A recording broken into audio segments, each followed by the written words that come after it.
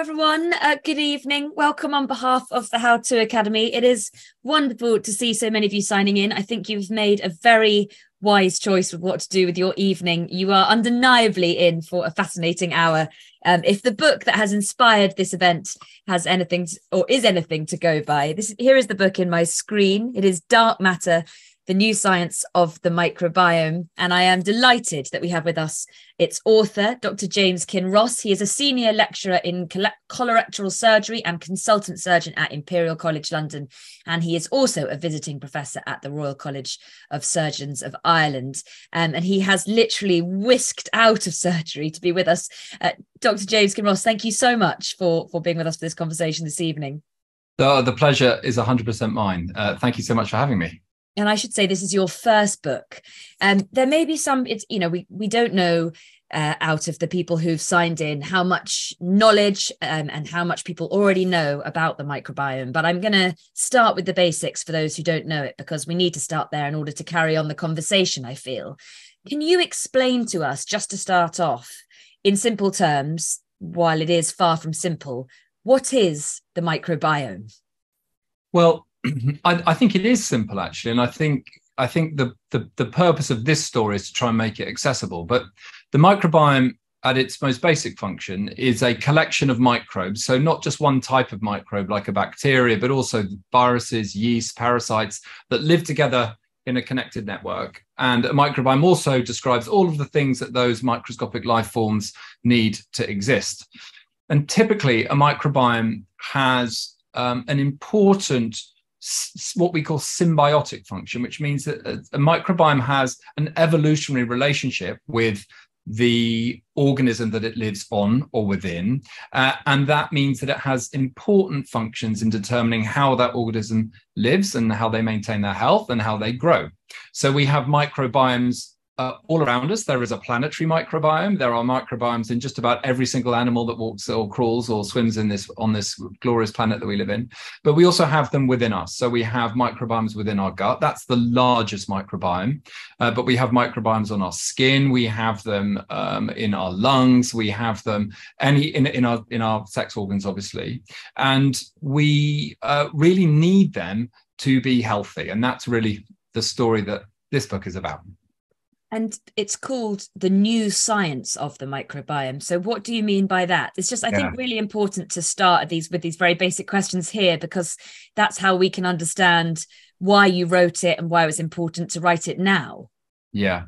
So it's a new science because for about the last 20 years, we've had to start reappraising our relationship with microscopic life forms and what they mean for our health. And it's a new science because it was only around kind of the early 2000s that we began to get the tools that we needed to really understand who is there and what they're doing. So that was through the advent of sequencing technologies that we could apply to complex networks of bugs, and also the other technologies that we needed to understand what they're doing. And it's a bit like 20 years ago, we discovered a brand new organ that we didn't know existed, right? And I've mentioned the gut microbiome. I'm a gut surgeon, right? So it's one that I'm obviously biased and most interested in. But the gut microbiome is really enormous. And in terms of its kind of metabolic functions, it's probably only surpassed by the liver in terms of its total capacity. So it was like a huge rediscovery. Having said that, the ancients have always known that there were microbes with it. Well, that's not true. They've always known that there were other microscopic life forms that were important for our health, but perhaps we can get into that in our conversation. So you wrote this in a room, I think, in the hospital during the pandemic. How much did that influence your writing of it and the way in which our relationship with the microbiome sort of changed in that time? For sure. So, I mean, I began writing this before the pandemic, and the COVID pandemic completely reshaped what I wanted to say and how I wanted to say it. But I want to pick you up on kind of one really important point that you've raised, which is that we became fixated on this global catastrophe for very obvious reasons. COVID was just horrific. It was a disaster. But But the point I'm trying to make is that actually, globally, we are coexisting with a pandemic of non-communicable disease, which kills far many more people and disables, a far greater number.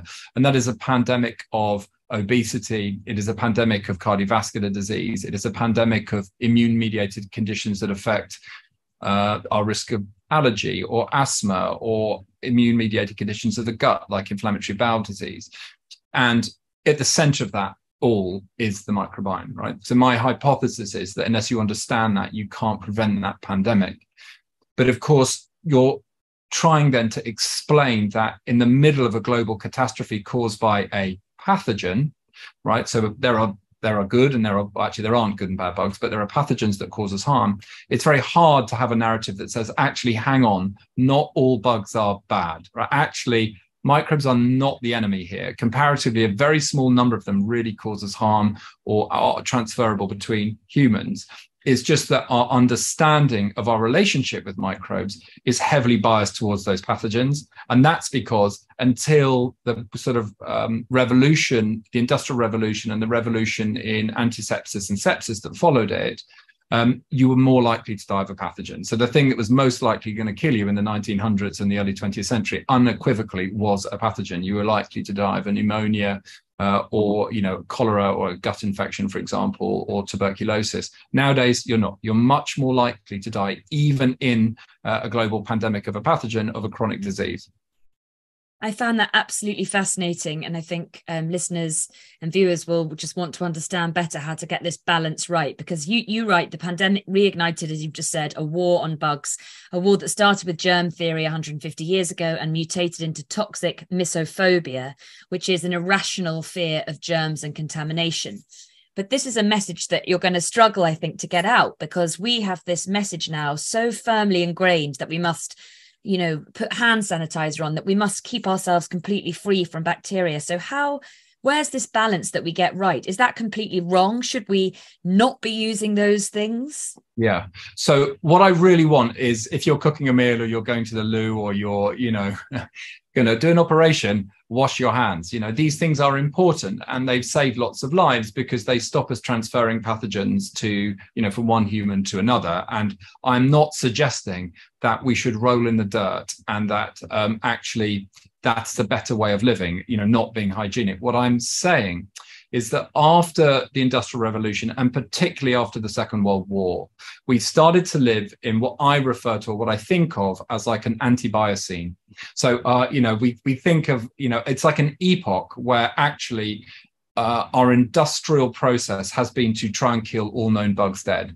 And what that has led to is the willful misuse of antibiotics at such an overwhelming scale that it has completely shifted our relationship with microbes at a planetary scale, let alone within a human scale.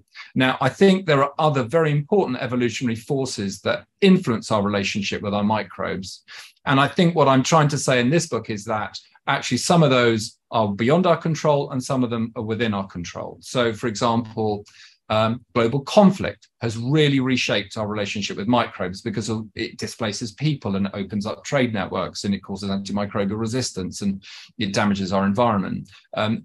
Our use of medicines, so our complete and total reliance on pharma industry to maintain, paradoxically, ironically, our chronic diseases that I would argue are caused by our relationship with microbes breaking down, are also affecting microbes.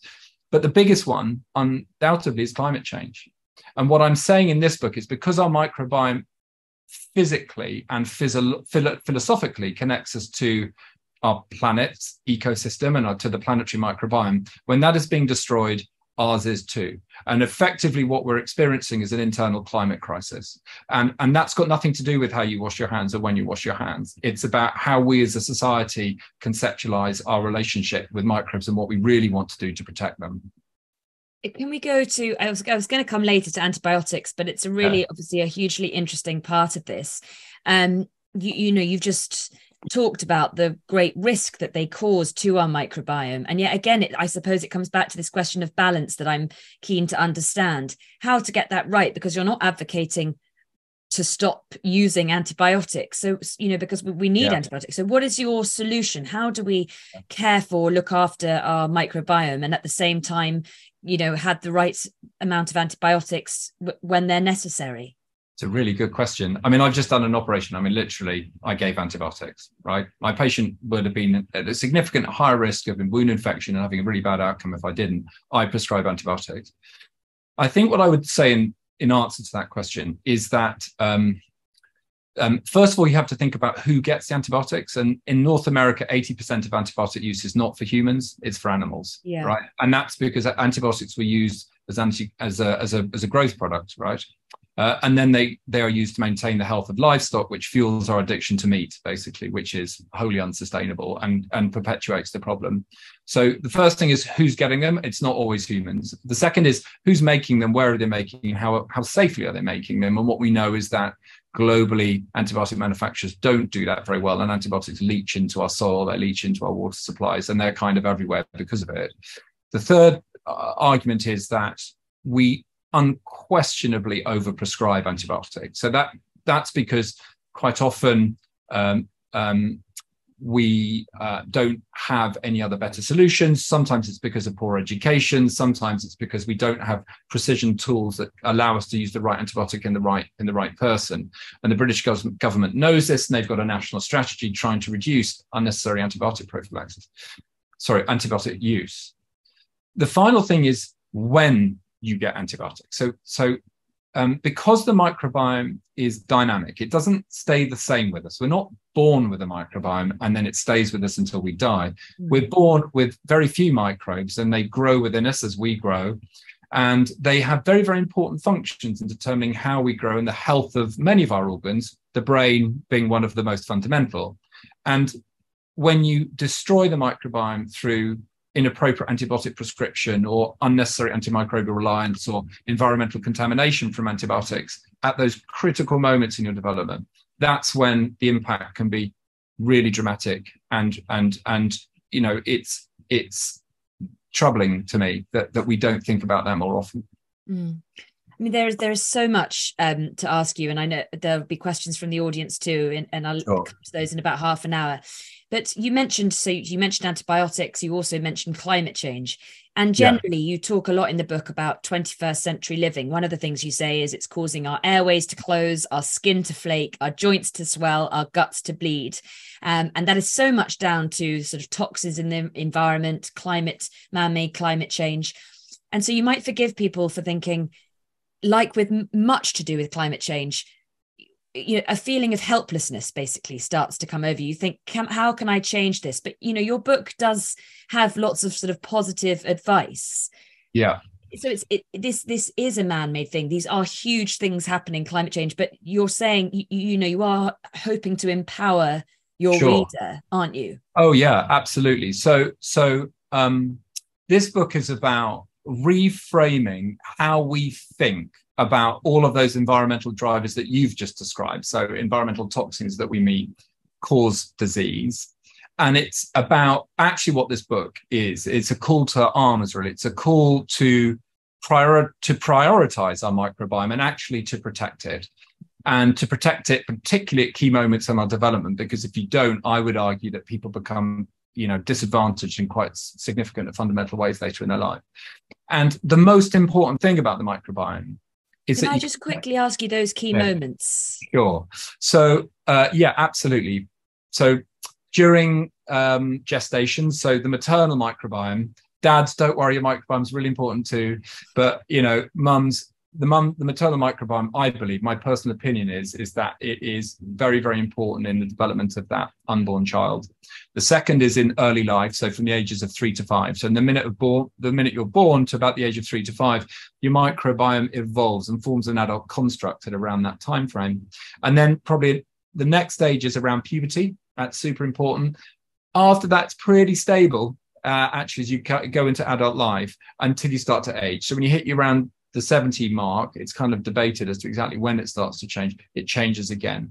And so broadly, people at extremes of life, the very young and the very old, they are the most vulnerable. They're most vulnerable for pathogens. They're the most vulnerable for lots of things that cause harm, right? But equally, they're at the most risk of having, detrimental changes to their microbiome. Sorry, I interrupted you. You No. the bigger picture. So what I was trying to say is that this book, I hope, is a positive thing. It's about saying, look, actually, you really can change your microbiome, and you can do it really positively. And this book is full of examples, actually, of where that's happened. And it's full of examples, both about individual things you can do, but also things that you can do at a country or national level, right? So a country national level example would be to ban the use of antibiotics as antibiotic growth promoting factors, which we've done in Europe, and it's been really successful. And they've done it in Denmark, and lo and behold, it makes a huge difference to the distribution of antimicrobial resistance genes. You can do lots of things to your diet and the way that you eat and the way that you fuel your microbiome. And I'm sure we'll talk about that, and I'm sure you'll have questions about it. But effectively de-Westernizing your diet makes really big changes to it. You can ensure you're vaccinated. If you're vaccinated, you're much, much less likely to take antibiotics, and you're having a precision strike on bad actors, and it protects the rest of the microbiome because of it.